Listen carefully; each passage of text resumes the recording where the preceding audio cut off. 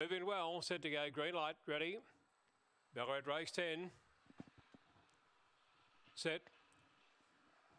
Ready and racing. Who did that on the outside? Jumped away well. Very slow to begin. There was Jackie Boy. Going fast shortly after the start was Man of Power. Man of Power takes the lead, settling down, getting through I'm Indigo.